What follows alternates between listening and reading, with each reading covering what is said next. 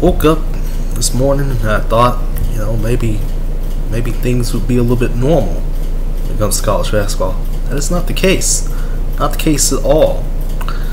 And we got a couple of bombshells coming in from this week carrying over into, what's about to be the third week of college basketball. We got a couple of little nuggets here to get through.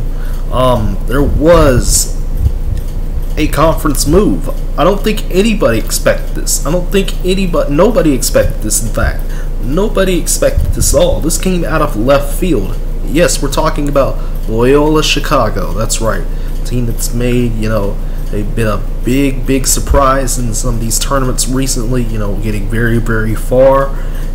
Final Four team at one point. Very good team that this Loyola-Chicago team has been over the past couple of years. They're moving. Where are they moving to? From the Missouri Valley. They're moving to the Atlantic 10. I think that's very important. Cements the A10 as a 15-team league. It doesn't seem like there's going to be anything going on from what it looks like. So the Big East is not looking at some expansion. They're not looking at that. Again, I think the Big East is comfortable where they are anyway with the 20-game schedule. Yeah, they're comfortable with that. But the A10, now that they're at 15, now things get a little bit, they get a little bit tricky. How do you get a 15-team league scheduled out? How do you get all that scheduled? Who knows? But for the Missouri Valley, they're back down to 10. After they're going to be back down to 10 very, very soon. Belmont's coming in. We know that. Loyola coming out in 2022 to 2023. So that'll be next year. So who are they looking at? Well, one of them was pretty obvious. That's Murray State. Murray State leaves. That actually has also an effect on football as well. If they leave the OBC. The other two teams that seems like they're considering, it doesn't seem to matter. It just doesn't seem to matter. One of them has been rumored for months, and that was UTA. I know about UTA pretty well. I actually went there for a week back in 2010, so that was like a decade or so ago, a little over a decade ago when I went there. It was like a STEM program or whatever, but that was over a decade ago. That's neither here nor there. But UTA is being considered. I really don't think so. I don't know where UTA can end up. If the Sun Belt's kicking them out soon, and by soon I mean 2023, I don't know where they'll go.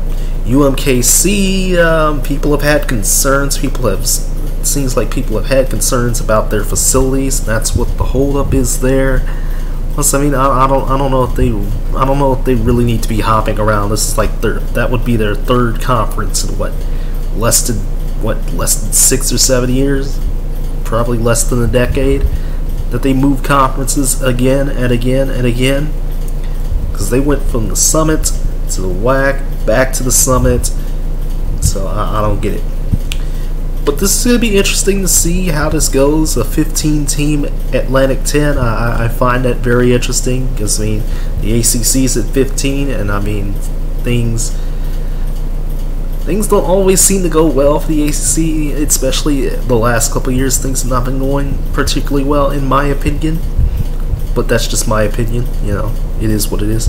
There was another big nugget that dropped, but it ultimately ended up not being too much of an impact, and that was Paolo Banchero getting arrested for DUI. He wasn't actually the one driving, I believe. I believe it was somebody else driving, another Duke player driving, and it ended up not mattering because I believe he played later, because I think that news broke on a Monday. I think it was that Monday that it broke.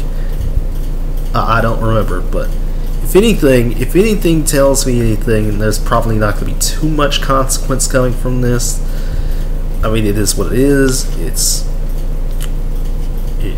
I don't know what's going on with all these drunk driving things with college basketball this year. That's like the third or fourth drunk driving, arrest or something close to an arrest that we've gotten this year already, and I just don't understand it.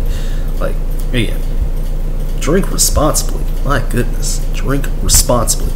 And COVID has said, yeah, we're going to cancel games. I forget which team it was. I think it was Wagner that had their games either postponed or canceled or something like that. And it's just like, I thought guys were getting vaccinated and stuff like that. I thought things were going a little bit better than what they were, but I guess not. Like COVID's affecting football. We've known that late into the season, but it's early into the season in college basketball, very, very early. So something's not adding up here. Something is not adding up. I forget however many games got canceled or postponed or whatever. And I forget which team, but I swear it was Wagner. I swear I forgot to write that down. Here's a big one here, a big question here. A big question coming into the week: is the Big Ten overrated? We knew that there was something wrong with Ohio State when they were struggling earlier in the season against Akron. And then they got beat by a Big East team. They got beat by Xavier. Or was it? I can't remember exactly. But, Ohio State got beat. Illinois got beat by Marquette, one of the biggest upsets of the week. I watched that game in full. That was a great one. Again, that was just a weird game in all honesty, because, it felt like Illinois had the game. They were slumping through it, but they were able to, get back into it. And yet, Shaka's boys Shaka's team just really wanted it more. They really wanted it more. We'll talk about Shaka in a moment. I really think I'm really thinking that this Marquette team has come alive. But yeah, I'm just sitting here just completely flabbergasted, by the way the Big Ten looked this week. Maryland lost. Yeah, it was Xavier that Ohio State lost to. Maryland lost 2. Michigan lost twice. In fact, they just got blown out by Arizona.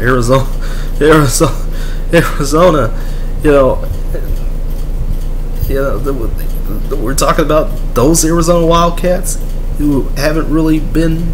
I don't think we talked about the Arizona Wildcats as a basketball school in quite a long time. You're talking about that Michigan team that got blown out. I don't know, man. Just a bad week for the Big Ten. With the Gabbett games going on, you knew you had to get some type of momentum early in the season. The ACC Big Ten Challenge is coming soon. I can't remember when. I think it's either the week after this or something like that. I'll have to check.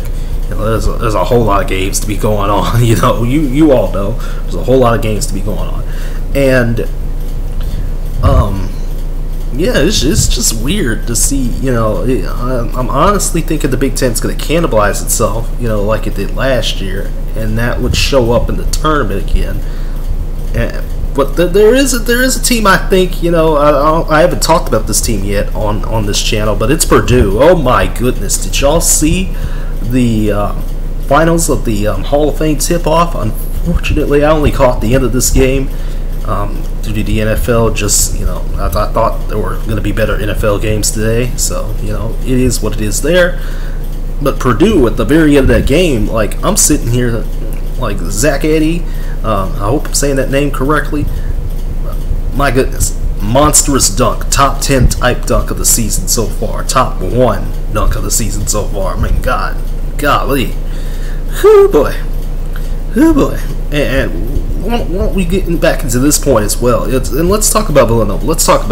I really thought, Villanova was going to do a little bit better than what I've seen so far, and they squandered things in the UCLA game. They really had UCLA on the ropes for a second there, but ultimately, UCLA was just too much for Villanova in OT. And in this game too against Purdue, it just seemed like there was too much. It was just too much at the end, because Villanova had the lead, and yet they let it fall. They let it slip right under them. The defense locked them down. But ultimately, I think Purdue's talent won out in the end. You got guys like Matt Painter. My goodness. This This Purdue team is legitimate, very legitimate team. I cannot wait to see them in actual action, not conflicted around, the NFL and stuff like that. Again, talent. No, Villanova's talented. Villanova's for sure talented. But with the way the rest of the Big East performed in the Gavitt games, I'm thinking it's going to be a tougher road this time for the Cats. I'm thinking it's going to be a lot tougher for them. A lot tougher for them. And especially with the way my team of the week from last week is those Marquette Golden Eagles. Sure, they just lost to a team we'll be talking about in a minute. But my goodness, what a week for Marquette. I don't think anybody expected this turnaround this early for Shaka Smart, because I'll be honest with you, I don't know how he messed up at Texas. I really don't know how. It really should have been something that was gift wrapped.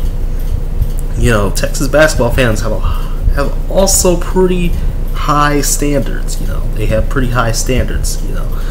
So the way Shaka didn't get Texas to the level that they should have been, because remember, there was one year where Texas was 16-16 and didn't get in, just barely didn't get in, and then the way the team ended up last year for the Longhorns, not even making it past the first round. So I'm thinking, now that Shaka's away from that environment of Texas, because again, Longhorns, you know how the Longhorn fan base is, just toxic as hell for the most part. And I'm a Longhorns fan, I can say that. But here at Marquette, it seems like things, this is a school that's actually focused on basketball, actually really, really focused on it, trying to get back to some type of relevance. And I think Marquette, could do some damage in the Big East this year. There's going to be a lot of teams in the Big East this year that are going to do some damage. We'll be talking about a lot of them throughout the season. I guarantee you that. Speaking of that team that just beat Marquette, how about St. Bonaventure? They have cruised through the what's it called, the Charleston Classic or whatever. Y'all know I don't keep up with a lot of these tournaments. I really don't. But man, what a week! What a week for the Bonnies! What a week for the Bonnies and Jaron English. Jaron English is one of those guys that's looking like a real standout. Could they run the table in the A-10? Because the A-10 had a bad week. They lost a lot of bye games. The Atlantic 10 Conference did. Lost a lot of bye games. But the Bonnies are undefeated. That's definitely a saving grace there. But again, is it gonna look like a Dayton team from a couple years ago, where they just ran through with Obi Toppin? It could be the exact same thing here with St. Bonaventure. I really think so. How about let's get into these games? Yeah, let's get into these games. I know this is a lot to go over, but these are just some of my thoughts that I've jotted down real quick and everything like that, just to go over. This week we got a double dose of Gonzaga, and also the battle for Atlantis. I messed that up. I meant battle for Atlantis. I don't know what I just said. But UCLA Gonzaga, the rare number 1 versus number 2 matchup. Glad Dick Vitale's coming back. I know he was battling some type of cancer early in the season, but he was able to get cleared to go. This is just going to be one hell of a matchup here. You got Drew Timme, in my opinion, the villain of college basketball this year. You got Chet Holmgren, one of the best, one of the biggest guys I think I've ever seen, but also one of the quickest. And of course, you got Andrew Nembhard as well for the Zags, and for UCLA, you got Johnny Chuzang. Jacquez Jr., Tiger Campbell. This UCLA team who brought everybody back, who beat Villanova, who has, both these teams have just looked the part so far, looked like number 1 and number 2 so far. Gonna be one hell of a game. Gonna be one hell of a game. I cannot wait. I cannot wait for it. And then, a couple days later on Black Friday, the Dukes, those Duke Blue Devils, the Coach K retirement tour, it's continuing, and with the whole Paolo Banchero thing, I think again I honestly don't know if he's suspended or not because I haven't looked this up at all. But I think if he's playing, it's going to be one hell of a matchup. Him and Holmgren or Drew Timme, facing down low or something like that. There's also another guy who I didn't even highlight from a couple weeks ago, and that is Trevor Keels. My goodness, man can ball. Man can ball. For the Blue Devils. I mean, this is going to be a tough week for the Zags because they got Central Michigan as well. Big test coming up for these Gonzaga Bulldogs. Can they stay at number one? Can they hold off Duke and UCLA and cement themselves? And I know a lot of people are going to say, oh, well, it's a cakewalk for Gonzaga to the title, blah, blah, blah. Or some people are like, oh, well, these are just tough games in the non-conference. They're just going to walk through the WCC with no strings attached. Again, it's not going to be easy. It's never easy in college basketball to go undefeated. It's never easy because it hardly happens.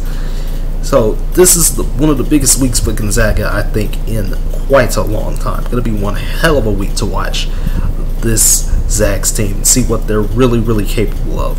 Because I mean, they really beat up on Texas. They've really beaten up on some of these other teams they played so far, like Belmarine. But this week it'll be even huger deals, excuse me, for Gonzaga. We'll see what they can do. And the other thing that's happening this week is the battle for Atlantis. Now, we got a couple of good ones here. There's going to be like a losers bracket and a winners bracket, but I'm really concerned about these two games that start the battle for Atlantis. I'm probably not going to watch the whole thing. That's just other things that are going to take up my time. Sorry. It is what it is. It's a little bit too early to be talking about, whole tournaments and everything like that. But the first of these Battle for Atlantis games is Auburn and UConn. How about that? This is a backcourt for Auburn led by Zep Jasper, Katie Johnson, Wendell Green Jr. Gonna be an interesting, rotation here for the Tigers. Gonna be an interesting rotation to see what they can do. They really haven't done too much so far. It's just been kind of easy for them in these couple of games they've had so far. And UConn, on the other hand, they're trying to get the hype up for Jordan Hawkins. They're trying to get the hype up for him. I genuinely don't know what he has done so far. But there's other guys on this team as well that UConn's been putting up a lot of points against inferior opponents. Put up a lot of points. They put up like an average of 90 points so far against teams that aren't really that great. But guys like Tyrese Martin and Adama Sanogo, those guys are going to have to step it up as well. I think this is a big one for both these teams in the battle for Atlantis. And the other big one here in the battle for Atlantis is Arizona State and Baylor. Yeah, we haven't talked about the defending national champs yet. I don't think at all. We haven't talked about them yet. There are some really intriguing guys on this team. I know Adam Flagler's still there, but there's guys like L.J. Cryer, Matthew Mayer, and Kendall Brown. These guys intrigue me, and the way Baylor dismantled Stanford, could it be the same thing for Arizona State? Because Arizona State has lost a couple of games so far. They lost one, I believe, to UC Riverside, and the other was to San Diego State. I know the San Diego State loss. But Kamani Lawrence and Mary Jackson, these guys are going to have to step this thing up because, Sun Devils had pretty high expectations for them too. I think people had a lot of high expectations. Obviously, a lot of people were still picking UCLA to take this thing in the Pac-12, but a lot of things were going to be said about Arizona State that I think should be better. It should be better right now. This team should be 4-0 right now, in all honesty. They just haven't had it all together yet. But again, we'll see. I wonder how the rest of the battle for Atlantis bracket shapes up too. Again, there's a couple of other teams in the field that are in the field too, but I mean, again, these two games really stood out to me more than just the whole bracket.